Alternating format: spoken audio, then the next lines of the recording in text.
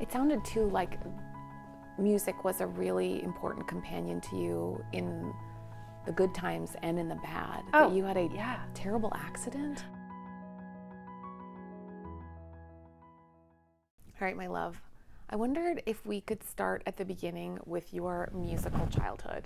Should I play this while you...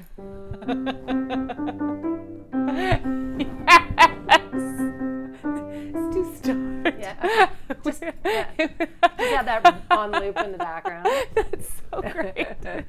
Because you were singer, piano player, and Winnipeg has this amazing classical music scene, and it sounds like my mom was a music professor at the University of Manitoba, and the highlight of my year was getting to play with the orchestra at the Centennial Concert Hall, where you got to like walk on the red carpet and then play where the sound is so beautiful and rich. Wow. It sounds like music was absolutely your childhood too. When I think of my childhood, it leans mostly soundtrack. Yeah. So the soundtrack of my life is actually more like the soundtrack was my life. Yeah. So when I was a very little person, it started with, I think, my grandparents. So on my dad's side, the Ukrainian, very Ukrainian side, he grew up in Lockport, Manitoba, which was a tiny little spot off the highway. Yeah. North of Winnipeg, and there's a farmhouse there that is still in the family. Yeah. And it was tiny, and there was a piano just like this. In fact, I got this piano because I needed to get one, just like the one at my family's farmhouse. Gorgeous. And so on Sundays, we would try to fit in as much music as possible before the Disney movie at 6 p.m. Do you remember when that would start, and the fireworks at the beginning of the... Yeah. Yes. So I was always kind of the last one at the piano. Sweet. And there was always just hymns, the sheet music for hymns on the piano. And my dad had 12 brothers and sisters, so between aunts and cousins, there'd be a lot of people around. I love it. And that was that. I was very little, but I was even littler when I was with my grandparents on my mom's side. My very first memory of my life is me sitting on my grandpa's knee while he played the fiddle, and my grandmother was across from him about just like us now, and she was playing the mouth harmonica. Yes.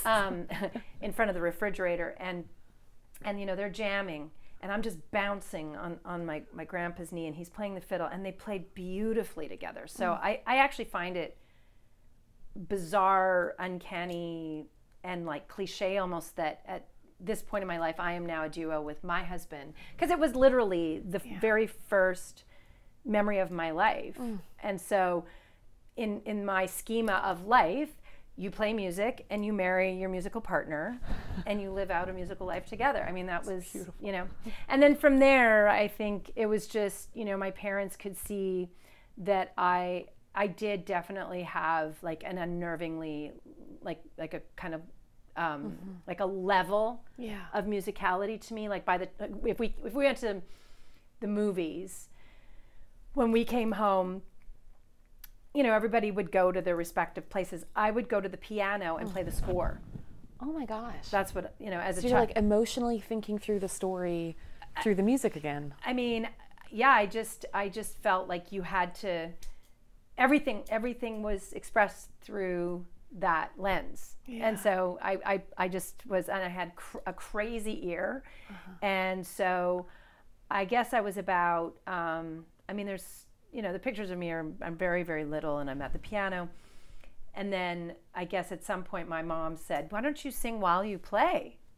And because I was singing separate. And then so I started to accompany myself by the time I was 5 or 6. And so I was, then put into the Conservatory of Music because they could see that, that there was something going on. And so the Conservatory of Music is incredible. Yeah. The program is amazing, and I'm one of the people who's very lucky to have been able to go through it. Yeah.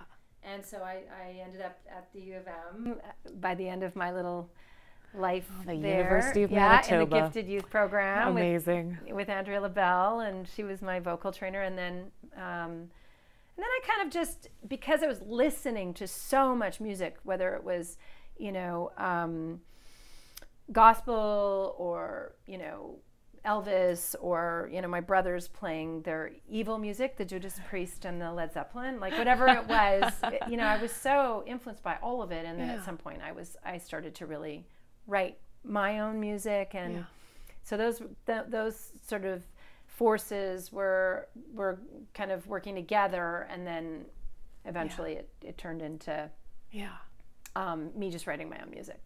It sounded too like music was a really important companion to you in the good times and in the bad. That you had a terrible accident? Is that I right? did. Yeah, I mean, I would say long before that, music was what I leaned on. But I did have an accident when I was 19, and that was just overall a terrible time in my life. And I think that's a great time to just completely have the wheels completely come off and start your life. And so, my wheels literally came off in Italy. I was in an accident.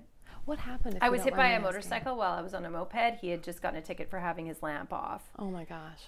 By a cop on foot, and the cop said, you know, you've got to take your bike home. You have to, you know, walk your bike home. And he said, no way. And he grabbed the ticket from the cop on foot and he peeled away and hit me. And because he said to him, you're never, you know, you're gonna hit someone. Nobody can see you. Yeah. And that's what happened. So he wasn't wrong. And so I spent a lot of time in the hospital there, and had my little tenure with morphine. It was great. Yes, the endless itch of the gift of morphine that goes on and on. Why is that? Anyway, so and I think, you know, even in the hospital when I could not move, I would sing to the nurses. And they loved it, and I knew that. So there's these Italian nurses, and this is all in English. I love that. Mm-hmm. I was singing them like the world-renowned, like I was like, you know, it was super cute. And I like how you went big. Mm-hmm. Oh yeah. You went Whitney Houston. Go big or go home. Yeah, I was there a month, and had great doctors and nurses. Yeah. Was that when you began like really writing your own music, or was it after? I was already writing my own music. Mm-hmm. Like I was a little girl, and I was on the school bus with my girlfriends, and I would write a song about like the homeless and indigenous on the way into school. My school was downtown. Yeah. And the kids all sang the songs that I would write on the bus. Stop. And I'm still friends with all of those girls, and we still talk about it. They remember the songs. It's incredible. So I was little when I was writing songs. But I think that when I had my accident right after that, that was when I became, you know, very serious about it. Yeah. And that I was going to make, you know, in my mind, like I was going to make my demos. I was going to make an album. Like I was going to, you know, be an artist, you know, for real as my life. Your first album, Under These Rocks and Stones, it was not, to me, Baby Kate, not just an album. It was like a full, wide range of acceptable human emotion for the Canadian girl. And all of a sudden, because it had these open-hearted, joyful songs, or bittersweet songs, or angry songs, it was, I thought, like very transformative, at least for my emotional range. I wonder if there's a song from that album that is still particularly meaningful to you now as you look back. Definitely Surrounded, because it was the song, you know, of my life. Like I wrote Surrounded, but then Surrounded wrote my life. Surrounded is the song that I sent to a record label. Yeah. Within halfway through a listen, the record company called. Wow. They said, you know, we would like to come like tomorrow to Winnipeg. Oh my gosh. Will you pick us up? Do you have somewhere that you can, you know, play your songs for us? We'd like to meet you. We'd also like to bring the publishing arm of Sony with us.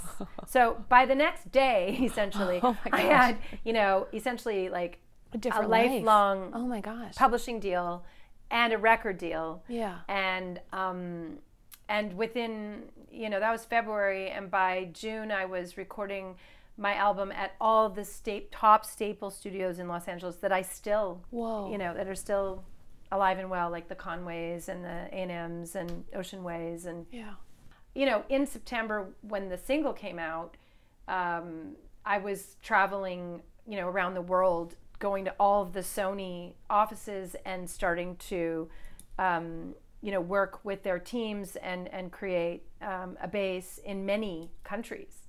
So I was, you know, a 21-year-old girl when I got signed. I was a 22-year-old girl when it came out. So it was rather of a whirlwind. It was wild, you know.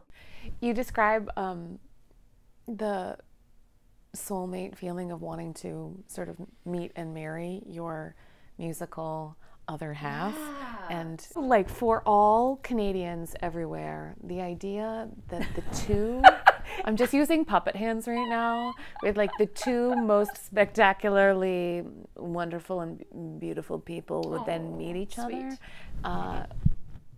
It's like just watching your favorite bands get married when you know Right, that sure. you know that they're separate And people. I truly, like, no lead singers. Like, in my head, I had, it would be like a bad mustache or, you know, no. And yet, you know, There he was. was. I imagine that a lot of the early years is all of the thrill of like, I want so much to be known, and yet I would really prefer if you know all the wonderful parts in particular. May I list them now? I wonder that you have such like a heart-forward way of getting to know people. Like you're obviously very good at intimacy, and I wonder what the first thing that he knew about you that you kind of like wish that he didn't. Where you're like, well, here I am, and Wow, here's this. that's a great, I mean, we should bring him in here. Wow, that's a, yeah, wow. Well, I was in a very abusive relationship when I got in my accident. And I think it's almost like I am so heart forward and I am so transparent that I almost needed to just, like, until I could say to myself, you know, okay, he knows everything, right? I really needed that. And it is a private pain, the level of abuse. And it's not just the abuse of the person. It was the self-destructiveness that I was in at the time. I see. Right? And so it wasn't pretty. And I did feel that I needed to let him know what that had looked like. Yeah. For a bunch of reasons. Yeah. You know, and yet, even though I needed him to know, okay, first of all, he is so amazing with people. Rain is like, he is neutral, borderline aloof. But the thing that I love about him is that despite that slightly like mysterious thing about him, I'm always amazed at how great he is with people and news. Nothing shocks him. Yeah. No. It's very hard to get any kind of a rise out of him. Yeah. He is like a rock. He really, really is. And so I can remember that I was like shaking. I remember where I was sitting in my car rental in Toronto, outside of actually the Sony building, when I needed to tell him, before I could go inside the building and have a day as this like 22-year-old girl, I needed to tell him the things that I had sort of, I felt I was hiding. Totally. I mean, we'd only met. Yeah. But, we'd only just met. But I remember when I told him, it didn't affect him that much. Like, he already loved me. Yeah. And I can also remember the very first time that I was back home in Winnipeg and I told him that I loved him unconditionally. And I remembered that I felt that way, and the way he received that, like, he was more, that seemed to affect him a lot more, I can remember, than me telling him something that I felt really ashamed of, you know? And so he's just, you know, he always talks about like being the bigger person, but he like actually is the bigger person. Like, I have seen him be a big person. Yeah. And when I could not have been that big of a person. Like, he's an absolutely smart soul. Yeah. Yeah. I just, your description, it makes me think of that song you wrote, the like, let me tell you who you really are. Like, you're my comfort. you're not a superstar. Well, can I tell you what that's actually about? Yeah, okay. Tell me. So in my family dynamic, we have, major challenges with mental wellness in one of my, family members. And this one day I was in Vancouver in a really big show with like Sarah McLachlan, and I think Rain's band was on, like all these people. We were piling into an arena to do a huge, actually I think a big cancer benefit. Wow. And my family member went missing in an episode, and it was really, and at that point in my life, it was still the driving force of my life was my family member's health. And I was so upset. And I'd gone over to, I think my manager at the time, his house, and there was a guitar, and I picked up the guitar and I literally wrote the song in 2 minutes, sitting there thinking about like this family member's whereabouts. And so what I'm actually saying is, it's the reverse of conversation. So in my mind, it's the person saying to me, let me tell you, Chantal, who you really are to me. You're my comfort. You're not a superstar. Yeah. And I think, what do I say? Like, in my comfort, you're not a superstar. And I can bring you and I can bring you back down to the ground. Yeah. And show you everything. And show you everything. Yeah, like it's about yes, and give you everything you dream about. So it's basically me. I think people will say like, "What? How do you remain grounded?" And I think that when you come from such tethering, in your family's health and wellness, it's very hard to shed that, And so that's very much what that song is me like reflecting back to myself what I mean to my family. Oh, that's that beautiful. I'm really just a family member more than any of these other things that are circling. Yes. Yeah. You've been really passionate and honest about the cost of what happens when in a family someone is struggling with mental health, right, and they cannot get that diagnosis, the care, the right, access, the average diagnosis 30 years. And I get it. I had a doctor tell me, a decade ago, just stop. There's nothing to be done. Just stop. And I don't know that that's the right come at either. I do know this. I do know that one thing I can see in my friends who don't have kids and my friends who do have kids is that we all can only be so much to so many people, right? Yeah. And at some point, it becomes, too hard on you, body, mind, spirit to be omnipresent. Yeah. And I had a moment when I did for my own health. Yeah. I did have to decide. I am first and foremost a mother to these children. Because the amount of vigilance and caregiving about other people in your family was like too much? I think you at some point, whether it's a marriage or anything else, any relationship, like if someone is not on board to help like pull their own weight and be accountable. One of the things that I tell my kids all the time when, if complaints are made about a style, something that happened as a child, it's my fault, my husband's fault, whatever it is, like that might be so. And I am sorry. But here's the thing. Now you are in your life and you are accountable. I cannot fix that for you. Like you're going to need to go and seek what you need in order to heal that trauma because it is yours, completely yours. I may have been a part of it. No one wakes up in this house, for example, to be, abusive or seek and destroy. That is not a thing. Everybody did their best. But I do think that someone has to be accountable for their own, pain, suffering, and that work, it's required of us, right?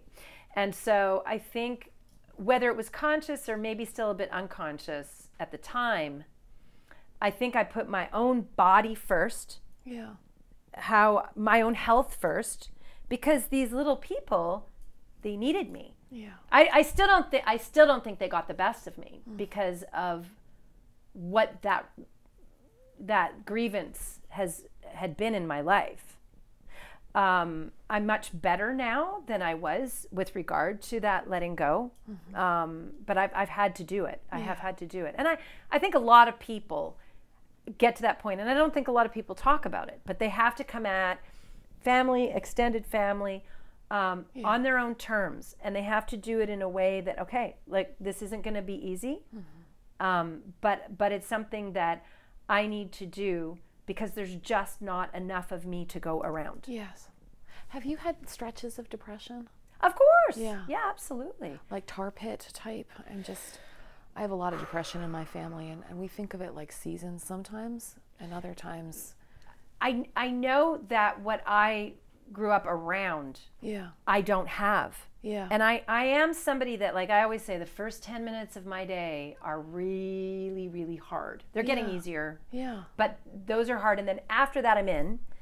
And yeah, I think probably you have to like gear up for it. I got to gear up. I often start the day, I'm like, can't do it, won't do it, won't happen. And then I sort of, in this, stupor, go into my closet, put the gear on, okay, got a knee brace on, got sneakers on, all the things that mean I'm moving forward. Yeah. And then with that sort of wardrobe, that costume, I see. You put on your armor for the day. I do, and it works for me. My dad's has struggled with depression most of his life, and I can tell when he wakes up because it is the cutest, saddest thing I ever hear. Oh man. It's so adorable, but I know that he opens his eyes in a dark room, and then I hear him sing a little song to himself. Okay. And I love it. That's because great. It goes, go Jerry, go Jerry, go Jerry, go. Yeah. And like he is launching himself into his day. That's it. And I love the when I hear it, I think like courage. I'm hearing courage. Yeah. Yeah. It's very strange. I think people are complex, and so there's your chemistry, there's the things that you have experienced, your traumas as a child and what you're up against in your day, right? And then there's just a straight up, like I imagine it like a weed pushing through concrete. You can't fight it. It is pushing through. Yes. No matter what you do to that weed, it is pushing through. I feel like I am like that. Like I am a very upbeat person. And I'm, no matter what, I just end up funny and fun and bright and light, and I have a sense of humor. I thrive on people's joy. I thrive on learning and on nature, and I have so much stuff in my arsenal that I can't go down. Yes, I hear you. But is there something in my soup that is terrifying? Sure. Yeah. There is. It's sure. There's a dark tornado in there somewhere. But sometimes it just stirs the pot, and that's totally helps a little, Exactly. Yeah. So, but I think that if you listen to my music, for example, that's all in there. Yeah. It's there. Yeah. The light, the Pollyanna meets, Dark Night of the Soul sometimes. Destructor. Yeah, exactly. Yeah, for sure. I totally hear it. Kind of all in there. Yes. And I think, that's kind of being a woman in a way is, it's wow. Yeah, I remember when I had my first baby, and I can remember I went to the toilet in the night, and I just never felt worse in my life. Yes. After birth. And I remember I was sitting there, and I think I said the words out loud. Nobody tells you. Why does nobody tell you? You know what I mean? Right? Nobody tells you. Nobody tells you. No, they don't. Mm-mm. And so we go through. That's true. It's yeah. and just like pain everywhere, and just like, and no sleep ever again, and this little stranger that I thought I was gonna like and is now like a terrorist, Yes. you know, forever in my house. So I think we are all, you know, like depression is warranted. Yes. Anyway, like, you know, when I hear people saying postpartum, sometimes I'm like, yeah, you had a baby. Like, what are you talking about? You drove a truck through your body. Yeah. And your life is ruined. Yes. As you knew it.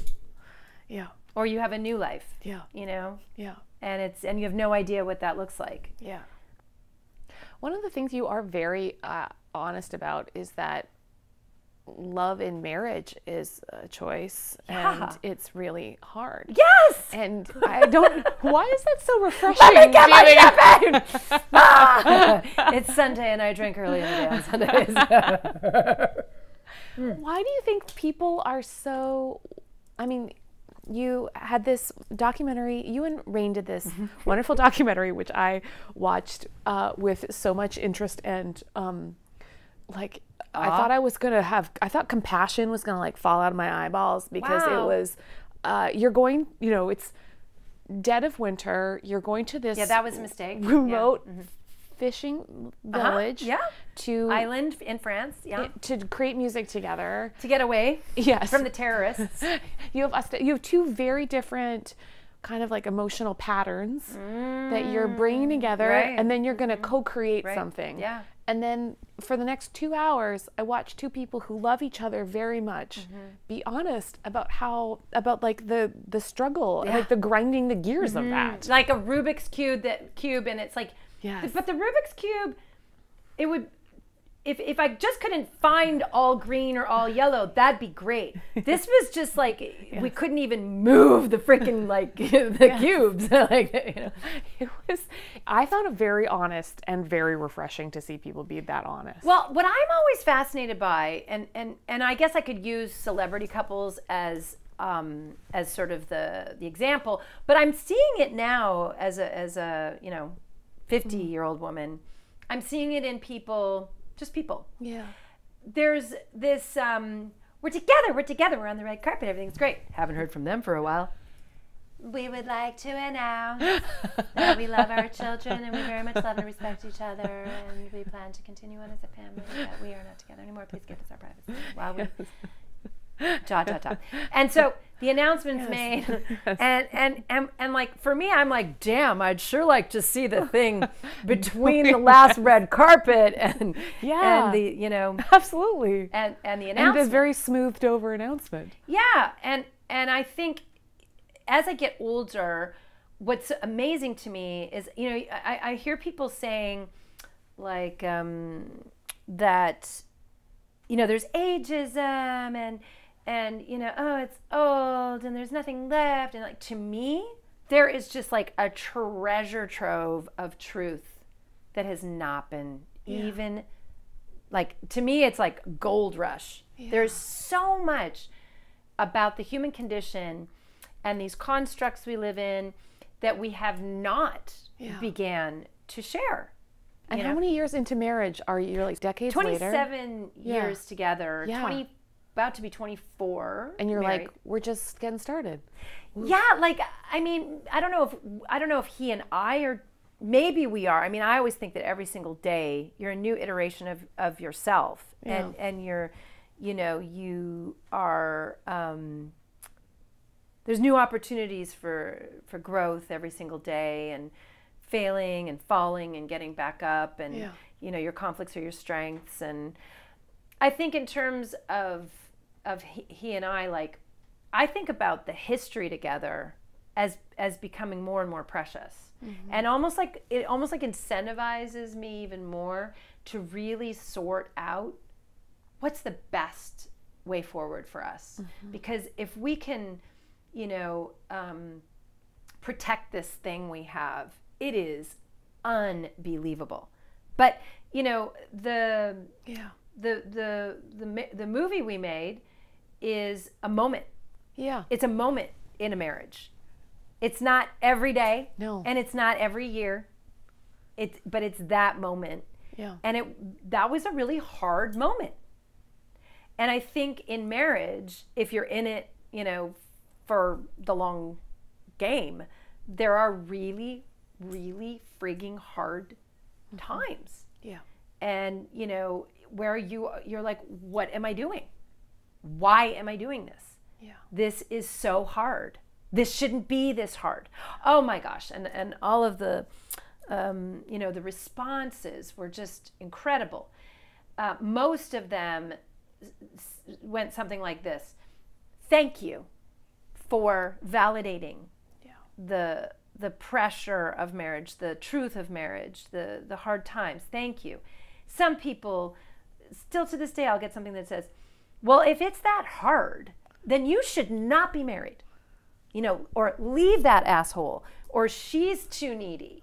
You're not a match. I used to be a fan. Clearly you're this weak, abused woman who can't stand up for herself. You know, or Rain, she's like, I read some of Rain's and it'll be like, dude, you need to put your woman in her place. She's emasculating you. You know, everyone sees that film through their filter, through their lens. Yeah.